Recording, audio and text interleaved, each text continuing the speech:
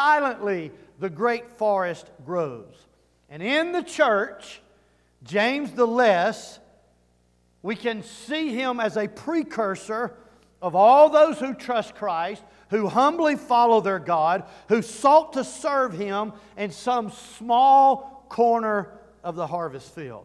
They are unknown, unsung heroes of the faith. I remember years ago, I was 17 years old of age. I had just answered the call to preach on my life, told God I would do whatever He wanted me to do. I was riding, my dad and I, we were having a conversation about it, and that was a very cool thing to be able to talk to my dad about the call of God on my life and him being able to pour into me during those years when I was really questioning what that meant, you know. And we just talked, and he said, well, you believe God's called you to preach. And I would usually preface that. I've said I would preach if God wants me to. I want to do what God wants me to, and I believe that's it. But if that's it, that's what I want to do. And we started talking about people who are influential in my life. And my dad referenced a man who had pastored, I believe he ended up pastoring more than 50 years in the same church in a small town in rural Alabama. And we talked about him for a few moments, and then Dad began to talk about people around the country serving the Lord and around the world who had gone out as missionaries, who had come from this little small church in rural Alabama. And that just started, I began to think about, you see, the tentacles of that church and that man's ministry go out. And this man, if I called his name, nobody here would know him, and nobody in thousands of churches like ours would ever know who he is. But God used him tremendously as he served faithfully year after year after year in a small rural church on the backside of nowhere. That's the kind of person James seems to be. We don't know his name. Actually, we do know his name. But that's the only thing we know about him. We know his name, we know his father's name, and we know he might have been young or short when God called him. But that's all we know. There's a lot of examples in history. I begin to think about people who toiled in relative obscurity. Most of you know the name John Wesley, right? Does anybody not? Raise your hand if you know who John Wesley was. Okay, you at least know the name, John and Charles Wesley. The historian William Lecky declared that the Wesleyan revival saved England from the bloodbath of the French Revolution.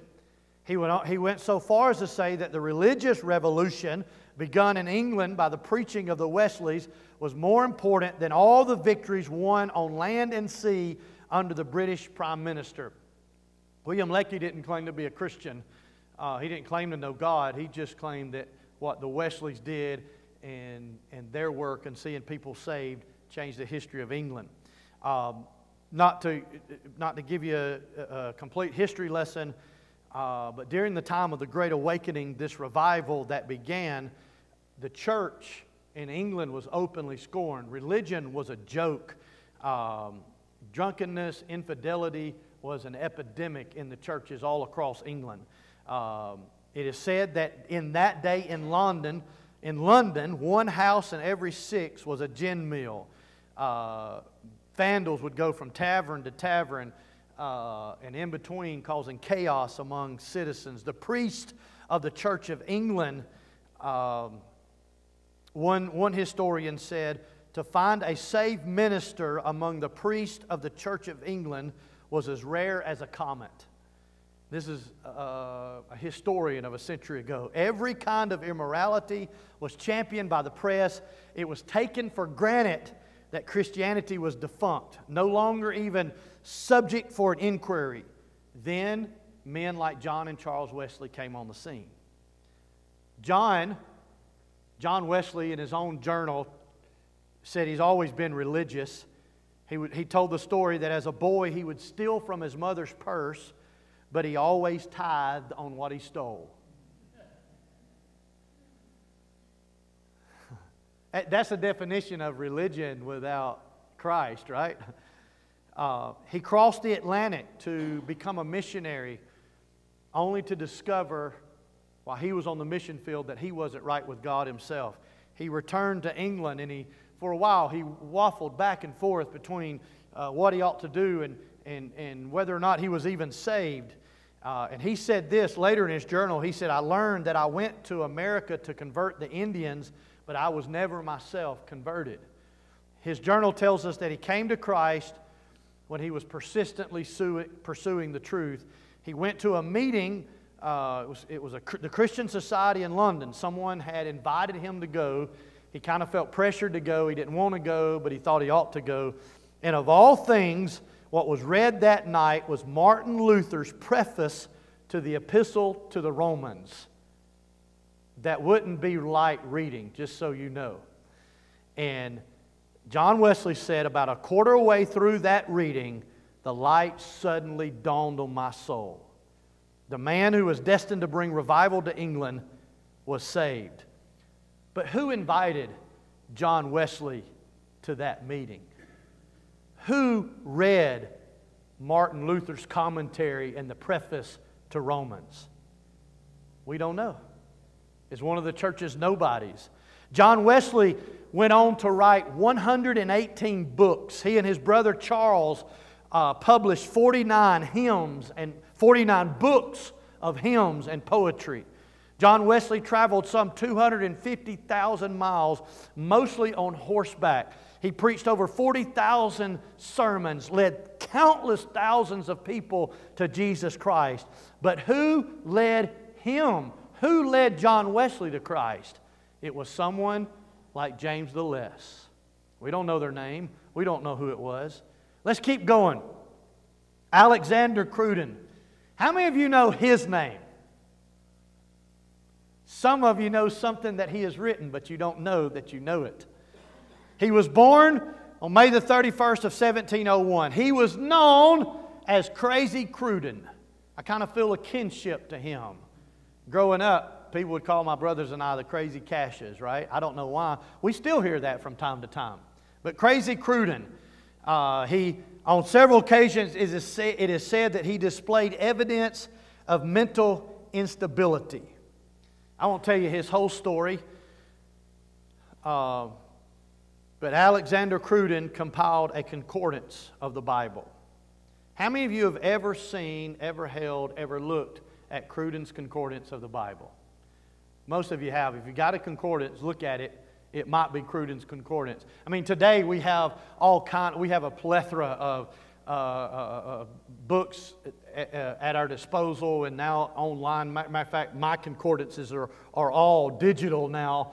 But if you know one word of a Bible verse, you can find it in Cruden's concordance, and you can find that Bible verse. And the cross references, when I first began to preach, I can remember many times looking through Cruden's concordance to cross-reference Bible. But who led Alexander Cruden to Christ? Nobody knows. It was someone like James the Less. I want to mention a man by the name of John Knox. His colleague, George Wishart, was burned at the stake as a heretic. John Knox escaped arrest that day, but he watched his mentor, Wishart, die. Knox actually saw him being led away by the executioner and heard him offer the executioner his forgiveness.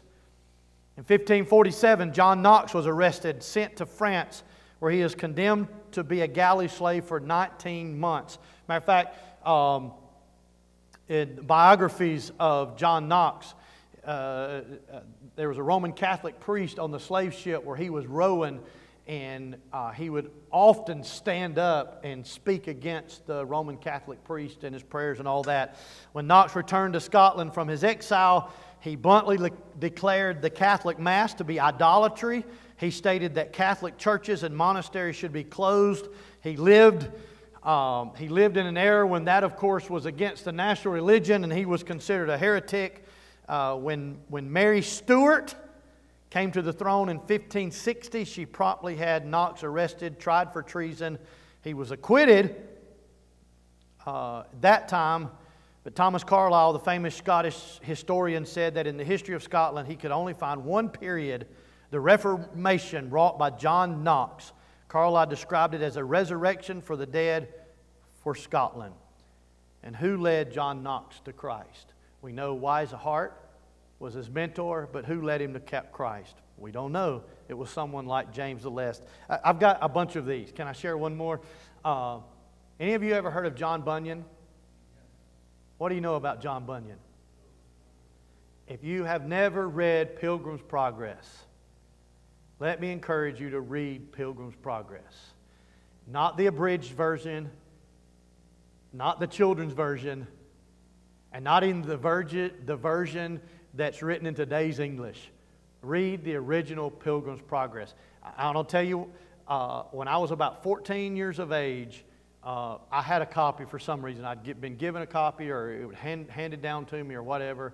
And when I was about 14, and I enjoy reading. I love to read, but I like to read for one of two things. If I'm not reading to study a passage of Scripture and studying that, I want to read for pleasure. And it can be a biography, autobiography. I love biographies. Or I want to read something practical, that just how to do this, how to be a better organizer. One of my hobbies is organization. I love to read about it, think about it, talk about it, but I ain't about it. But I like how-tos. This is how to, I like practical books or reading for pleasure. And since I was very young, I've loved to read, enjoyed reading. But Pilgrim's Progress is not a book you pick up to read for pleasure, the original book, especially when you're 14 years of age. But I started reading it, and somehow, somewhere along the way, God used that book in my life. It's an allegorical story, right? Allegory. And it's amazing. So let me encourage you. If you have never read Pilgrim's Progress, you can get a copy for $10. You can get a digital copy if you want to. Go get a copy and read it. All right? That's my challenge. Go read Pilgrim. John Bunyan, God used him. John Bunyan was in prison. He was in the Bedford prison, I believe, that he had been thrown. He was in prison, and he had a dream. And after his dream, he began to write this. And you remember the main character in the study of Pilgrim's Progress? You remember the main character's name?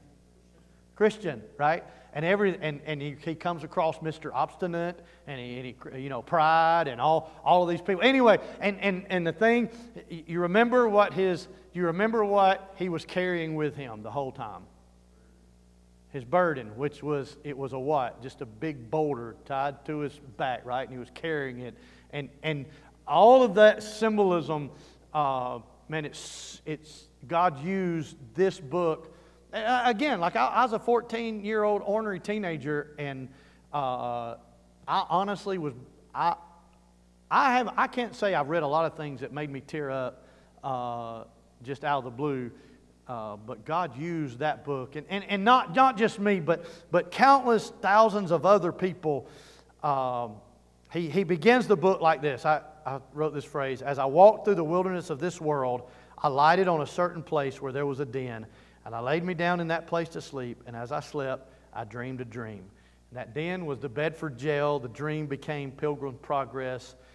And God used him tremendously. We know about the book, but God used him in his day and time tremendously. Pilgrim's Progress, The Holy War, and Grace Abounding to the Chief of Sinners, he wrote. But who led John Bunyan? Who led John Bunyan to the Lord? We don't know. It was somebody like James the Less. James the Less stands in the forefront of a multitude that we won't be able to number, of anonymous men and women, boys and girls, who are washed in the blood of the Lamb, whose names are written in glory. They may stand in a dark corner somewhere when it comes to those who receive awards on this earth for standing up and speaking out. No bright lights shine on their names, but they'll shine as the stars in the firmament of heaven forever. We don't know about James the Less. We don't know much about him, but we know he was a silent servant. So then lastly, let's notice his destination. One of these days, we're going to hear a shout, and the trumpet's going to sound. And 1 Thessalonians 4, verse 16 says, "The dead in Christ shall rise first. Then we which are alive and remain shall be caught up together with them in the clouds to meet the Lord in the air." We'll all be there. Those who have their names written in bright lights, those who are the first to be called on. Some of you may or may not know the name Clarence Sexton. Clarence Sexton pastored in Tennessee, outside of Knoxville, Tennessee, Temple Baptist Church, Crown College. There's an amazing school there, an amazing college. I became acquainted with Clarence Sexton probably 30 years ago, started listening to his preaching. Thousands of people have been influenced by his preaching, and he passed away just a few weeks ago. And the college that he started is contemplating, they want to build something in his honor, a monument or a building or something, which I'm fine. The man's died, he's passed away, he's in glory. If somebody wants to do that, that's fine. If they can use it that way. But there's a lot of people who serve the Lord all their life very faithfully, and when they pass away, nobody's putting up a monument in their name, and nobody's donating money in their name, and but they serve God faithfully. And no matter where we stand, and no matter how public we are in the eyes of people, one day we'll all stand before the Lord. And it doesn't matter. It matters little whether we're known here on earth, but it matters for eternity if we're known in heaven. That's what's important.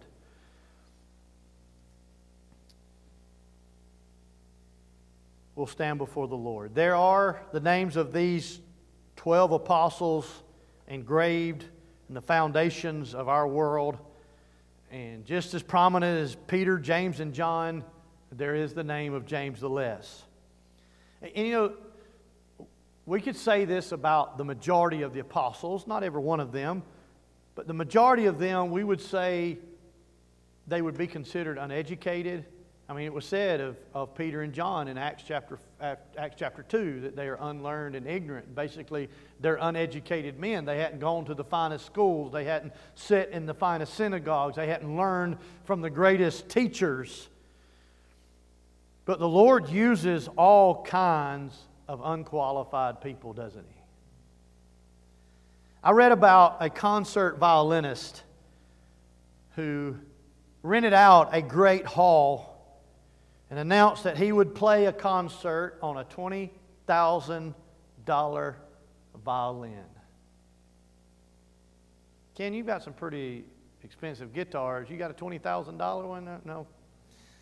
Would you have one if you could get one? Yeah, here you have one.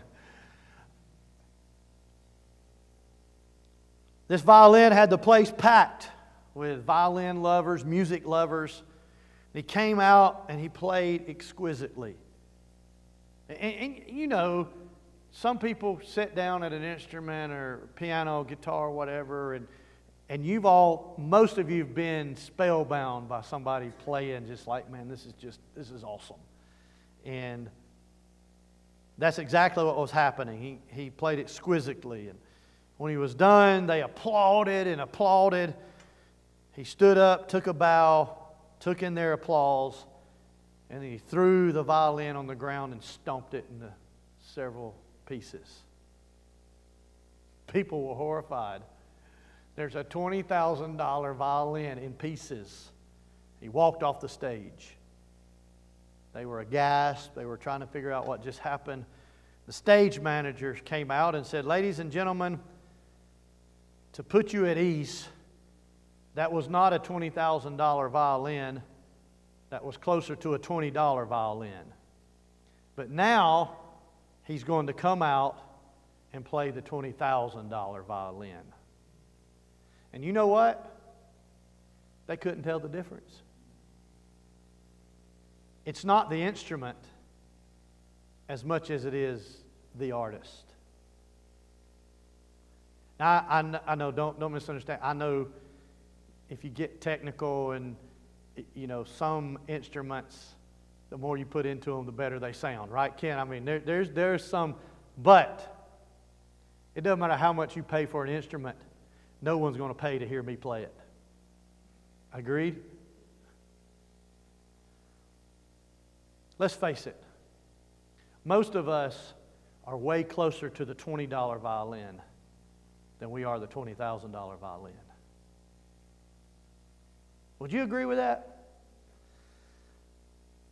But oh, what kind of music can our Master make with us?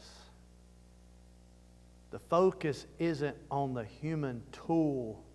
The focus is on the Savior. It isn't the instrument. It's the musician. It's not the paint or the canvas. It's the artist. It's not the clay. It's the potter. The problem comes when we think we're the $20,000 instrument. When we think we deserve to have our name in lights, or we deserve to have a building named after us, or and you say, preacher, I never thought about that. But when we think that God is blessed to have us in His service, that's when the problem comes. And that's when we cannot be used. God is going to use us. We talked about this Sunday night. When we have a proper assessment of who we are, then we can see Jesus for who He is. And I kind of said that reverse. We have to see God for who He is before we can see ourselves for who we really are. But when we see God for who He is, we see Jesus as the creator of the universe and the King of kings, and we're able to see us who we are in relation to Him, and we acknowledge, if I'm worth anything, it may be $20. Then God can use us. And then God can do some amazing things. And then we can give God the glory. Isn't that what you want to do with you? Don't you want to live your life for the glory of God? We've got to see ourselves for who we are and humbly allow God to use us how God wants to use us. Let's pray together. Father, thank you so much for your love and your mercy, your goodness to us. Thank you for honoring us with your presence. And Lord, help us to see ourselves for who we really are. Help us to acknowledge that we are not anything without you. The Apostle Paul and all his earthly accolades claimed it was just waste to him now when he came to know who he was in Christ Jesus. And Lord, help us to know who we are in Christ Jesus. Use us beyond our capabilities. Use us for your glory. In your name we pray. Amen. I know I didn't give you